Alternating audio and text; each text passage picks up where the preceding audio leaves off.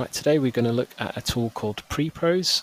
This is really helpful in front-end development, and a few of our team members use it to compile Sass and less files and CSS and JavaScript. And it's got some really useful features that we're going to quickly just chat through. But you can pick it up from this site, prepros.io, and I believe it's available for Mac, Windows, and Linux. So it's really easy to get hold of. It is free to use, but there is some interruptions now and again when it kind of prompts you to support the developers. So if you want to give it a go, I really recommend giving it a go before buying, but we found it very useful, especially in our workflow. So once you've got a copy of that, I've actually got it installed already, so it kind of has this kind of interface here. Normally you would have all these projects blank, and it will ask you to add your first project in, but I've just set up a couple, but I'll kind of show how to add the project in now. So if we just drag over our first project, now this can be any folder with your website files in, and what it will do is it will watch all the contents of this folder for any changes, and you can set what those file extensions are that it watches, but essentially you want to just drag everything relevant to what you're going to be compiling and sorts into Prepros. So you just drag it in, and it just takes the name of the folder by default, but you can rename that in the project settings. So you can name that whatever you want. And now when you've dragged actually the folder in, it creates a file called prepros.config. This just contains all the configuration for the actual project within Prepros. It is helpful if you do share the project with someone else, share the folder with someone else. If they've got Prepros, if they drag their folder into their Prepros, they should hopefully get all the config that comes with it. So it's great for kind of backing that up and also sharing. So some of the settings that you're going to see is obviously in the general settings, the name. There's also settings for uploading and the live preview, and there's also more advanced settings for the different compiling options, which were listed down there. I'm going to just quickly look at a couple of the features, including live preview. Normally you won't have to change any of this if you just got a normal local setup for live preview. So I've actually got just a really small demo here with just one file called index.php. And I've got like a little local host set up, just targeting that.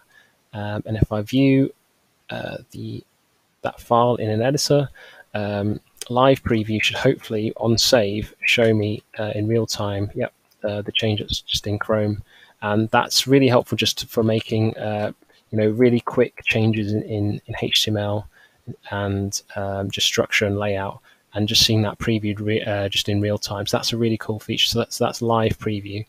Another feature that we use a lot is the automatic uploading.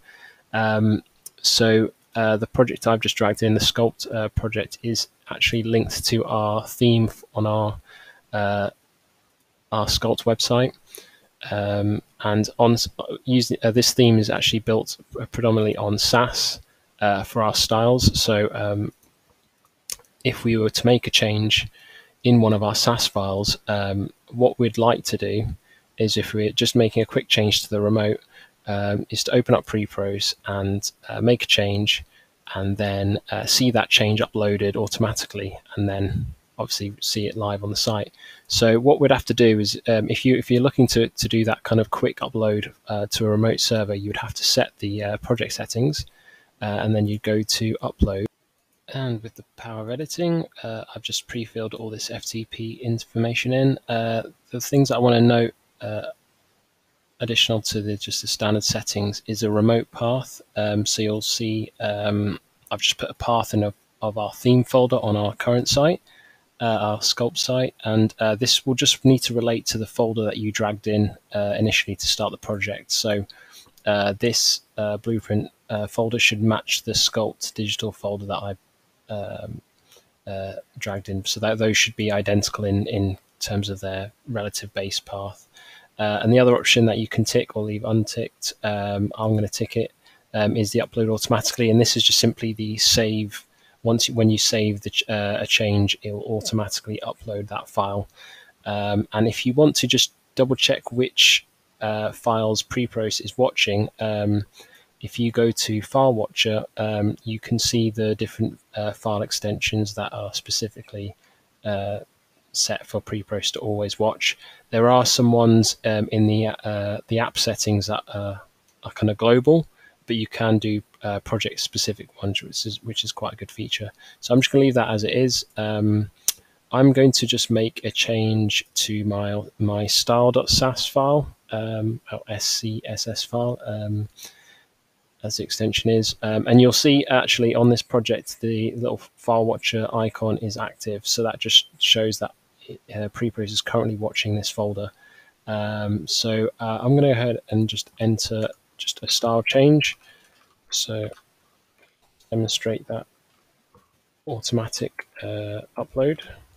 So I'm just going to change the title on our blog page to black, hopefully. So I'm just going to save that. And actually, Prepros comes up with a notification there saying successfully processed. And another one quickly popped up, said uploaded, but I think that just got dismissed. You can always check the logs as well if you're not sure, if you just missed a notification that comes up. And that just tells you what exactly Prepros is doing in terms of processing and uploading. So you can see my SAS was processed to the star.css file, and then it was uploaded to the path set.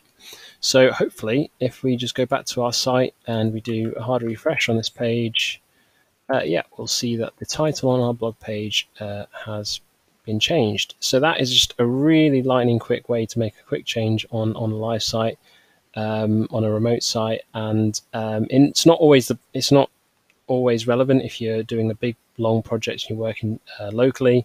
You wouldn't need to always make changes on a remote server, but it is really good to make just a quick fix, a quick change live without having to load up FileZilla and drag your file over and upload it, and then yeah. So this just really streamlines everything. So it's as simple as loading up Prepros and then just turning on file watching, and then just making the change, and then if I deleted that, save, processed, and then that's changed on that site. So it's a real powerful tool that you can use in your workflow.